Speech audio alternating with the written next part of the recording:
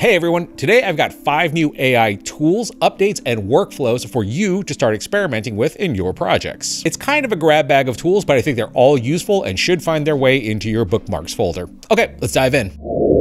Kicking off, we have Semantic Palette, which allows users to paint semantic meanings in addition to colors to create their artwork. The code is available, but you can start playing with Semantic Palette via a demo over on Hugging Face. We're going to dive into the Semantic Palette demo in just a minute, but just to give you an idea of how it works, it's basically based around Stream Multi-Diffusion, which is a real-time interactive multiple text-to-image generator. Stream Multi-Diffusion has established compatibility between multi-diffusion, being that thing that allows us to, draw shapes and then generate within those shapes, and LCMs, or latent consistency models, is that thing that allows us to draw and have an image generated almost immediately. The demo for Semantic Palette is linked down below. It's over on Hugging Face, so it is completely free, although obviously as more users start to use it, if you run into trouble, you may have to duplicate it into your own space. So the way that Semantic Palette works is that we have kind of a layers section over here for background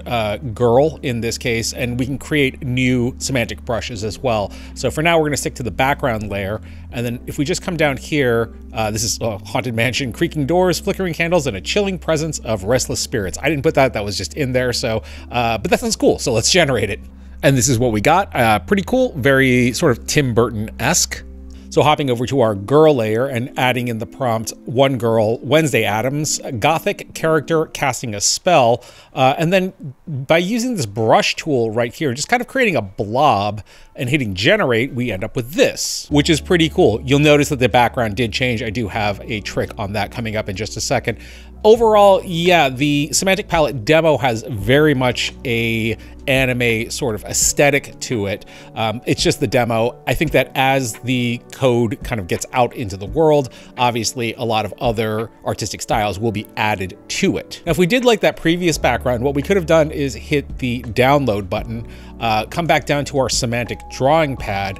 I can hit X here and simply upload that previous background. If you do so, you can actually crop various areas as well. I'm just gonna leave it as is, and we'll hit the generate button again. So we'll draw another blob for our Wednesday Addams character over here and hit generate, and there she is. There's some weird hallucinating things. You can actually come down and control how much the mask is blurring via this slider, and how much the mask is alphaing as well with this slider. So you can kind of play around with some things.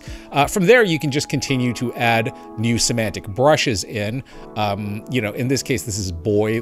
You can rename that to whatever you want and create a new mask area and generate from there. Jae-Rin Lee, one of the creators of Semantic Paint, shows here like how far you can kind of take things. Yeah, this is, obviously various layers, brushes, and blobs, and, ends up with an image like this. Pretty cool. In another one of my experiments, I ended up with this cyberpunk girl, via just basically 2 blobs. So this was the blob for the girl, this was the blob for the car, and the background was prompted for a cyberpunk city. Now, obviously this is just a demo, and honestly, I just think that you should go over and kind of play with it and get inspired by some ideas that you pull from it. But where I think the real power of this is going to come into play is when things like control net are added into it, and or the ability to add loras into it for consistent characters. So again, the demo is over on Hugging Face if you feel like playing with it, and the code is available if you feel like tinkering with it. Moving on, Magnific, the originators of the creative upscaler, which I know some of you get mad at for taking creative liberties in upscaling, but I mean, it's in the name, it's what it's supposed to do. Well, they've introduced a new style transfer feature in which you can transfer a style from one image to another. To give you an idea of how it looks, I took this image generated in Midjourney and this image generated in Midjourney and used a style transfer on them. By taking our green-hued Temple Ruins image and using that as our initial image, we ended up with this, which, yeah, looks pretty cool. And then taking those same 2 images and reversing the order, so our sunrise tree would be our initial image, we ended up with this, which also looks pretty cool. Actually, that looks really cool. Really like that one a lot. There are a number of options that you can explore with style transfer, including style strength, which if you crank up a little too high, might result in something like this, wherein a lot of our base image just kind of vanishes underneath the weight of the style transfer. Lots of other really cool use cases for this. Javi Lopez from Magnific actually took this 3D rendering of a living room and then using the style transfer, turned it into this. There's also this example, which is a real photograph. I know it's getting harder and harder to tell these days, but by using a reference image from The Secret of Monkey Island, one of the greatest games ever, this ended up being the result, which kind of looks like a detective noir movie taking place on Monkey Island, and now I really want to play that game. One idea that I thought would be interesting would be to take our cyberpunk character that we generated in Semantic Palette and bringing that into Magnific, and then using the film preset, we ended up with this, which it looks pretty cool. I then took that image and then ran it through Magnific Standard, and we ended up with this, which looks really great, and I'm gonna call that final. I mean, when you really zoom in, you can see exactly how much heavy lifting Magnific really does. I noticed in particular, the car definitely picks up a lot of extra details right down to kind of the bootleg Honda emblem. Overall, I think this is a really interesting new feature for Magnific. And look, I know that Magnific and Javi both take a lot of grief. It seems like every other week there is a Magnific killer that is released. But I always have felt that Magnific has just a little something extra in it. I actually really appreciated something that Javi said the other day when yet another Magnific killer appeared on the scene. I feel sorry when someone tries to deceive people, making them think they have the one Magnific formula, when in reality they don't, because the Magnific formula consists of a lot of small pieces and fine-tuning that are impossible to replicate. But more importantly, they don't need the Magnific formula because each upscaler could be unique. And that echoes something that I've been saying for a while now. I don't want a one ring to rule them all video or image generator. They should all do different and unique things. For example, taking our cyberpunk woman output and bringing her over into Leonardo's new universal upscaler, running that with the knob cranked at 10 under the cinematic profile gives us this, which I think that looks really, really fantastic. Same thing goes for Krea. 3 different outputs, 3 different looks, and that is great. Sliding over at an interesting use case experiment with Kaiber's new 3.0 motion feature. You're gonna have to bear with me here. This is gonna be a bit of a ride. So one of my favorite movies of all time is Paul Verhoeven's Starship Troopers. It was released in 1997, and it still holds up to this day. Although I always feel the need to point out that the movie is satire. I feel that that definitely gets lost on a number of people. Like Verhoeven's other classic ultra-violent sci-fi movie RoboCop, over the years, Starship Troopers has generated a few really terrible sequels and a few pretty bad animated series. Now, one of those animated series, and I'm not gonna call it good by any means, but it wasn't all terrible either, was Starship Troopers Roughnecks. The animation by today's standards is pretty rough. Look, it's 1999. They were working with what they had on very tight budgets and probably ultra tight deadlines. But from what I remember, the writing was pretty decent, and it definitely still to this day has a solid fan base. So I thought that this might make a really good example to try to run through Kaiber's Motion 3.0 and see what we could do with it. So taking this sequence, a very low res capture,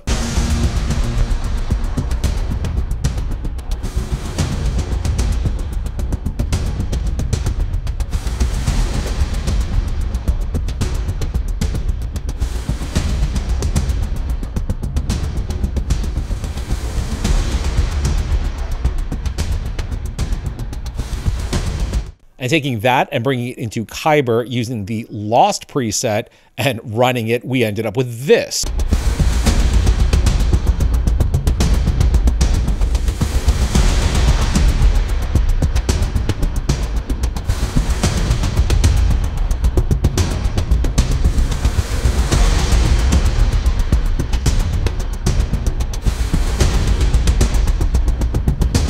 I mean, that's not bad. It does have a few morphing and warping issues here and there, but nowhere near the level of like old Kaiber. Additionally, I did think like these rocky textures didn't work out so well, but if you look at the original source material, I mean, those are some pretty bad textures to begin with. But I'll say, I think it did a pretty great job with the faces and the armor texture. Now, I will say that there are still problems with this technique. For example, in a previous experiment that I ran, you can see here that these two characters are supposed to be talking, their lips aren't moving. They're also kind of the same character, but that might have something to do with the fact that I ran this as one long segment, whereas I think that maybe if you were to clip each shot out and run it through Kaiber, you might get better results. That said, that's a lot of work. That's kind of something that I keep saying with all of these AI tools. Everyone's always like, oh, it makes everything so easy. And like, kind of it does, but it also increases a lot of smaller tasks if you want to accomplish something that looks good. Popping over for a quick update from Meshy.AI, who we did look at in a previous video. Well, they've introduced a new feature. In that previous video, we did a full walkthrough of Meshy. This was the cyberpunk robot with black metal armor that we generated. Well, now Meshy has introduced essentially like 3D in painting. So as we can see here in this model, we've got this kid with kind of like two faces going on, but via this new AI texture editing thing, we can essentially paint around the area. It will generate up options for us, and then we can then apply those to our 3D model, where we can see there is definitely a major improvement.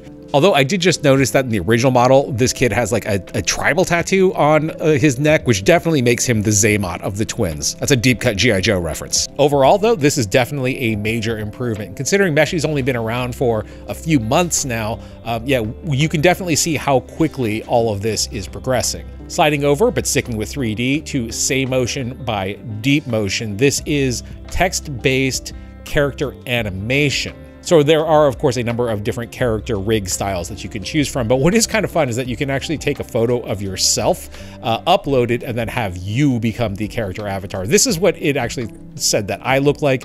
It's being very generous to me. And of course, I had to put myself in a blue business suit. So to get started, you simply hit, create new animation. We'll select our character and turn it into me. From here, let's go over to generate animation and put something like walking down the street and then looking at his watch. We'll hit generate animation. And then after a few moments, we have actually two variations of CGI me doing that action. Now, as a cool new feature, what we can actually do is come up to this in-painting, and it's not in-painting as we traditionally visually think about it, but animation in-painting. So as you can see, we now have a new timeline here for in-painting, and I'm gonna enter the text prompt, karate kick. So let's generate that and see what happens. And after a few moments, we now have two variations of me walking down the street, doing a weird karate kick, and then checking to see what time it is. It's roundhouse time, that's what time it is. Now granted, that animation was pretty ridiculous, but if you do run across something that is useful to you, you can then download it in FBX or a couple of other different file formats. So that's it for today. I hope you guys get a chance to play with some of this stuff before, the next onslaught of creative AI tools shows up, which should be in what, like 20 minutes or so. Should have done a karate kick before I checked my watch. I thank you for watching. My name is Tim.